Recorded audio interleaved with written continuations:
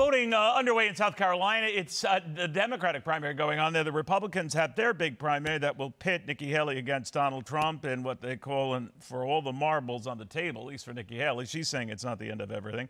But that's 3 weeks from now. This primary is happening today. And we have Marianne Williamson with us. And whatever your opinions of Marianne Williamson, I might point out here, for those who don't know, that long before Robert F. Kennedy Jr. was talking about taking on a fellow Democrat and a giant in his party, and Dean Phillips came along. He's not on the ballot, for example, in South Carolina. And Gavin Newsom seemed to be teasing a presidential run. There was Marianne challenging the president, taking on when he was a lot more popular. She's gotten a little more popular right now. She joins us out of Nevada. Marianne, good to have you back. Oh, thank you. Thank you for having me. You must feel like Rodney Dangerfield sometimes, like you get no respect. You know, you've been there and you've been slugging it out. You've been taking on the Democratic establishment. They've been predictably ignoring you. How does that feel? Well, they've been more than ignoring me. They've been belittling me. Remember, as soon as I announced, the president's own press secretary on the presidential podium belittled me. I think the president actually owes me an apology. It's not about me. I'm a big girl. When you ask me how I feel, I can take it. I mean, you're running for president. There's a lot of heat in that kitchen. But it's an insult to every Democratic voter. It's an insult to everyone who is very interested in hearing other options than that which is anointed, the candidacy of the president being anointed by the DNC. So no, that's not okay with me. Not because it hurts my feelings, but because this is not what the Democratic Party should be, and this is not what our democracy should be. Now, as far as respect is concerned, I feel some self-respect. That's how a system like that works. It wants you to lose all confidence in yourself, particularly as a woman, I think. I feel self-respect, and I know a lot of people respect the fact that I'm talking about the actual experience of the American people. We have 39% of American people who say that they are regularly skipping their meals in order to pay their rent. We have half of Americans living paycheck to paycheck. We have Americans who are struggling to make it. And now with these retaliatory airstrikes, we are provoking Iran. So actually, I feel pretty good because I'm having the conversations that I think matter the most. Well, and you do keep those conversations going, Marianne. I mean, no offense, but the White House points to the latest jobs report, 353,000 more than the latest month, and the continued improvement in the economy as proof that you're wrong. What do you say? What I say to that, Neil, is that you and I both know, and I think they know as well, that for 20% of Americans, and that does include me, those of us who have made it in the economy up to that top 20%, the economy is very good. What do they say, however, to the fact that half of all renters cannot afford their rent? 70% of Americans say that they live with chronic economic anxiety. They're talking about economic data. I'm talking about human despair.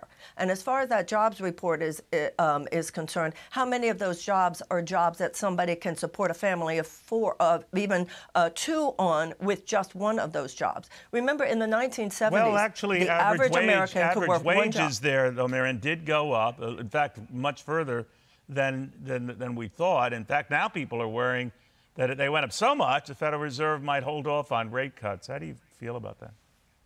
What I feel about that is that the Federal Reserve is thinking about that top 20% a whole lot more than it's thinking about the permanent underclass that exists in this country.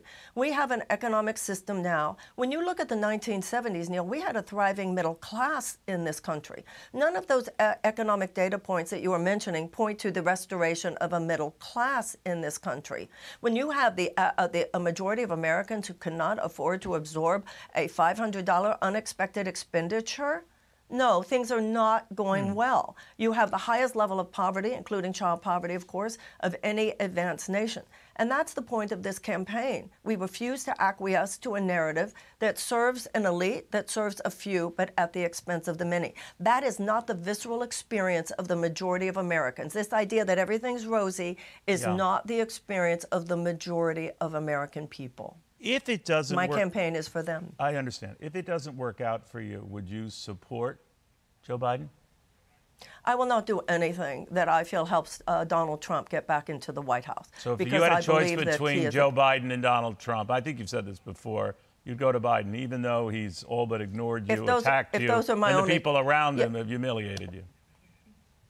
You know, I'm a big girl. Okay. This is not about my being humiliated. You know what I mean? This is about our country and the state of our country, and I'm sure you share that with me. we're grown-ups here.